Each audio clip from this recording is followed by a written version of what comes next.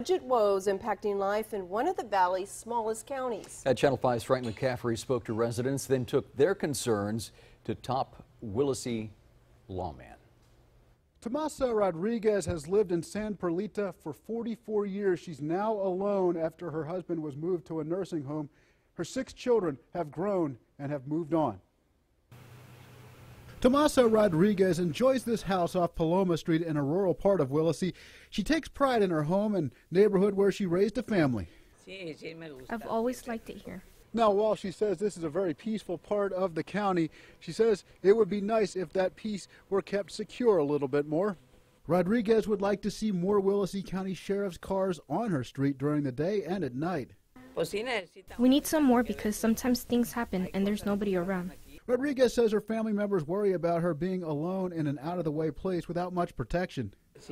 Yes, we are afraid because there's been robberies, not in my house, but with my neighbors. Channel 5 News reached out to Willacy County Sheriff Larry Spence to see what can be done to patrol the neighborhood more and make Rodriguez feel a little more comfort.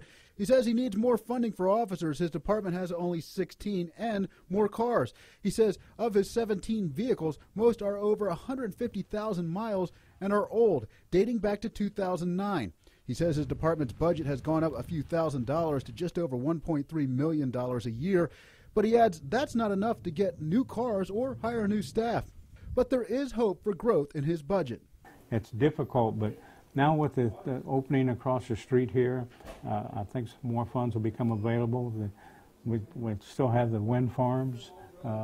Those kind of held us over through this time, held the county over.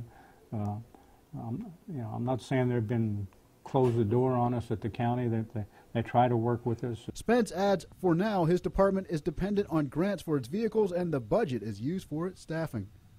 Spence says his department is making do with what it has, but he believes the growing Willacy economy will allow him more budget to provide law enforcement on Rodriguez's street. Now, Rodriguez says she looks forward to seeing it. In the Channel 5 News studio, Frank McCaffrey, Channel 5 News at 10:30.